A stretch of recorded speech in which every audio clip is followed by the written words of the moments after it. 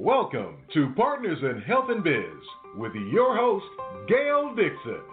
Tune in every Saturday, 9 a.m. for great shows about obtaining and maintaining health, business, and finance. Learn from the experts here at PIHradio.net. And now, broadcasting from the Partners in Health and Biz studio, here's Gail. Well, good morning, everyone. Good morning. Welcome to my show. Welcome to Partners in Health and Biz. A little bit about Dr. Blackston. Dr. Marilyn Blackston is a board-certified otolaryngologist. I knew I was going to mess that up. Laryngologist, which is a head and neck surgeon. She has a BS from Brown University and a MD from the University of Maryland School of Medicine. Dr. Blackston is the first African-American woman to complete a surgical residency at the University of Maryland. Well, because of injuries from a motor vehicle accident, she can no longer perform surgery, but she's licensed and certified as a wellness coach, and she received that in 2008. In 2011, Dr. Blackston became certified in Emotional Freedom Technique, or EFT, which means it's a means to help clients with their fears, frustrations, and emotional distress. And how many of us are suffering with fears, frustrations, and emotional distress? Dr. Blackston is a biblically based practitioner focused on improving the spiritual, emotional, mental, and physical health of clients. Her services are open to all, but she specializes in assisting middle-aged professional women embrace a permanently healthy lifestyle to the point that they naturally lose weight and their physicians discontinue prescribed medications. Wow. Dr. Blackston has been interviewed on radio, television, and print on various health subjects. She is the author of 2 books, Rebuilding the Temple, A Spiritual Journey to Wholeness, and Rebuilding the Temple, Healing for Body, Mind, and Spirit. She has also recorded 2 meditation CDs, Rebuilding the Temple, Meditations, Volume 1 and 2. Dr. Blackston she coaches individually and in groups. She is a popular speaker to groups, corporations, and conferences, and available as a breakout presenter, panelist, and keynote speaker. She focuses on helping her clients to have a healthy lifestyle by balancing diet, exercise, and managing stress. Dr. Blackston was born and raised in the Baltimore, Maryland area and is the proud mother of 2 grown children. So, you can connect with Dr. Blackston at www.drblackston.com. And without further ado, I am going to open up Dr. Marilyn Blackston's microphone and welcome her to Partners in Health and Biz. Good morning. Good morning. How are you? I'm very well, thank you. Allergies aside. I know. Yeah. Let me tell you, I have been knowing Dr. Blackston. Wow, I've actually lost track of the time. I think it's been certainly over 5 years that we've been knowing each other. Definitely, yes. And she has been a guest on my show several times. This is not her first time being my guest on Partners in Health and Biz. And we were discussing yesterday our allergies, and I was telling her how I had been suffering, had gone into remission for a few minutes, maybe for about a day it seemed, and then I went outside in the yard, started pulling weeds, and what in the world happened? It started all over again. So today's show, and today Dr. Blackston, she is going to educate us and help us deal with these allergy situations that many of us are suffering from. So, Marilyn, Dr. Blackston, let's just get right into this topic. Exactly what is the cause of allergies? So many people are suffering from them, but sometimes we don't even understand what the cause of it is. Well, the cause of it rests in your immune system. Your body has a natural system to ward off foreigners. Anything that's not natural to your body, and so when we breathe in the pollen, eat the food that we're allergic to or whatever, your body responds to that and rejects it. And the symptoms can be varied. Of course, with seasonal allergies, you have the runny nose, the sneezing, the runny eyes, sometimes headaches, and sometimes it goes on to sinusitis, which is a whole different ball game. Mm-hmm. People don't realize that asthma is most of the asthma is rooted in allergy. Okay. And to get back to the root of the problem, the upheaval in your immune system is from stress. Oh, that makes sense. Yeah, Stress. and so you got allergies, you have asthma. Many people have migraines that are rooted. I am one of them that are rooted in allergy. Okay. And all of that is really from stress. So the to get to the root of the problem, I mean, you can treat the symptoms, but to get to the root of the problem is that you have to minimize your stress. You have to meditate, do yoga, Tai Chi, Qigongs, but those kind of things that are rooted in your breathing, deep breathing, calming yourself down, and you got to actually believe what you profess you believe. Yeah, I know we had discussed that also.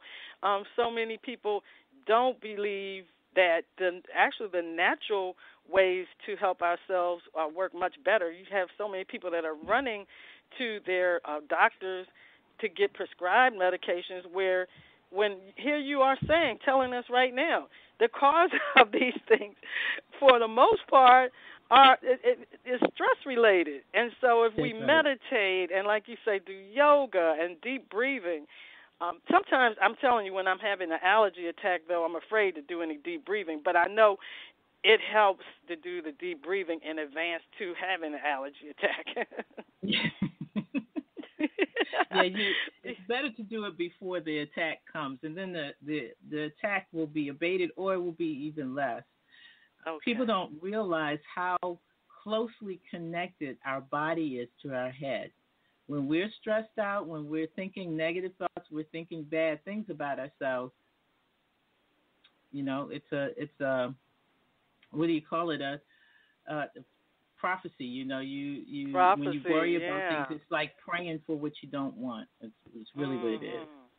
And I need to also mention the emotional freedom technique, and that's a quick and easy method.